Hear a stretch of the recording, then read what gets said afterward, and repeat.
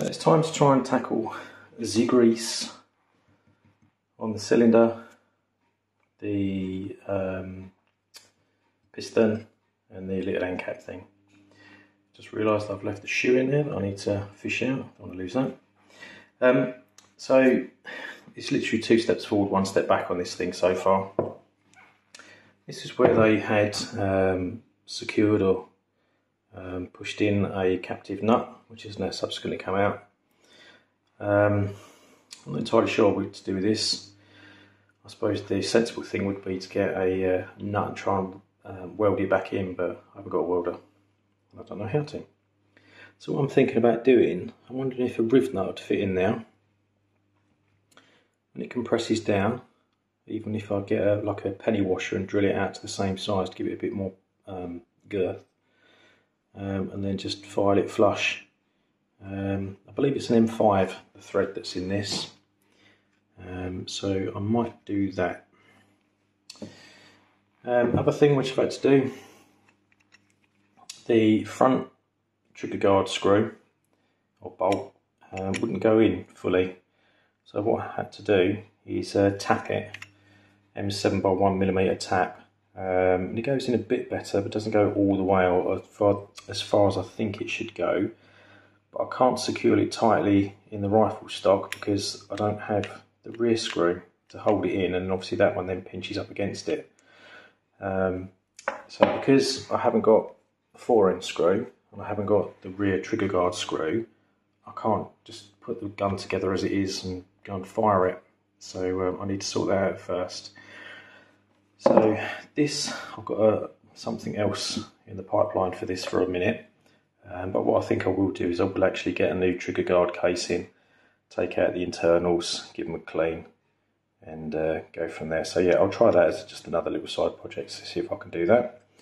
So what I need to do first is to try and get the trigger unit out, piston out. Remember, I've got the shoe there, and then what I'm going to do is clean them.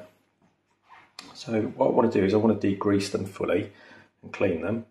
So when it comes to biodegradable, safe to use, can flush down the sink, no nasty solvents and that, one of the best degreasers that you've got is washing up liquid. And this is the cheapest of the cheap. God knows, about 50p I think this was, so I can use absolute oodles of that and not worry too much. So what I'm going to do, I'm going to use some just boiled water, some loads of washing up liquid. I'm also going to use this as well. So this is like Barkeeper's Friend, I believe. What you do is that you put a teaspoon or so in a cup, gets rid of lime scale or a pot or something, add some boiling water, and it basically froths up. It's not bicarbonate of soda, it has got some other active ingredient, which I can't remember what it is. Oxygen-based bleaching agent. So I'm hoping that obviously that gets into all the nooks and crannies, effervesces, and obviously gets rid of stuff. That cuts down some of the grease, so when it comes out it should just be a nice case of rinsing it off before then trying to blue the moderator. And I must admit, it came up alright actually. So what I'm going to do, I'm going to try it on this and the end. See if it comes up in a uniform colour. If not, what has been suggested is that get a solution that I can just literally soak this lot in instead of putting it on. So we shall see. So first off, let's try and take out some of the internals. Right, so it's all disassembled. The seal's been removed. I can't take the liner out because it's a snug fit, and well, might as well just leave it in there then. So yeah, these are all going to go into the bottle. Add some of the powder, loads of washing up liquid, hot water, leave to bubble. Alright, so now to add some of my epoxy-based bleaching agent. Oops, without making too much of a mess. Should be enough. Washing up liquid. The astute have realised that I need to turn this over midway. Something along those lines. Quickly tidy up, my lads. It effervesces. I don't want it bubbling over, so let's see how this goes.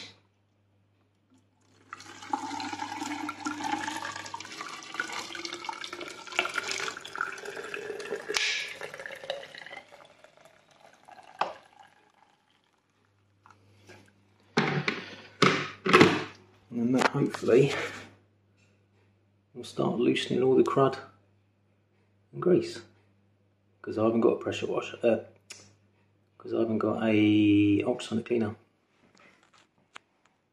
Yeah. So I'm going to leave that until it stops doing its thing and check it out later. Right, so after a bit of a Mount Vesuvius bubbling over, giving it a quick scrub with a 240, I think it is, Brillo pad, just to clean off any last remaining bits and pieces. So then what I'll do, I use some degreaser, blue and rust, just to get into the little nooks and crannies, and then obviously try and finish off with the Perma Blue. I'll do one bit at a time because obviously this is quite large, and then yeah, go from there. Right, so next up is the blue and rust remover. So see if that gets off any last bits that I missed off with the Dremel attachments, the little nooks and crannies.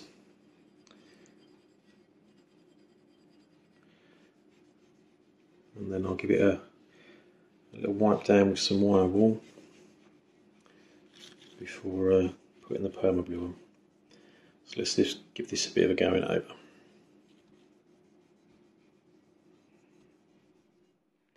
So following the blue and rust remover, it's been degreased again, and now it's time for Perma Blue.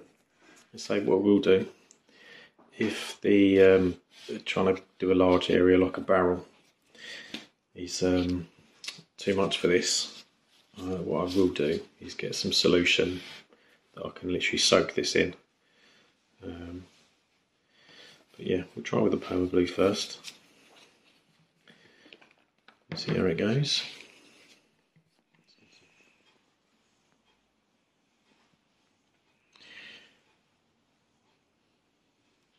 So let's try and wipe this on evenly, so I'm going to need a second hand. I'll bring you back in a minute.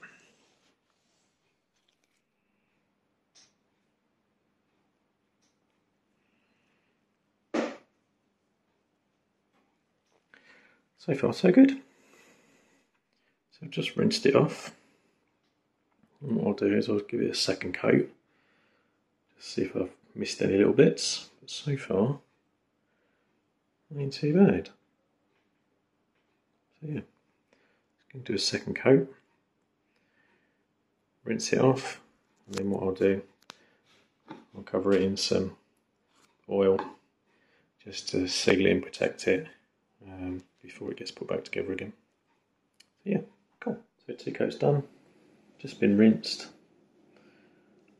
So what I'm going to do now is just add a very thin layer of oil just to protect it and stop it from flash rusting. And then that can go and sit in the corner somewhere waiting for it to be reassembled.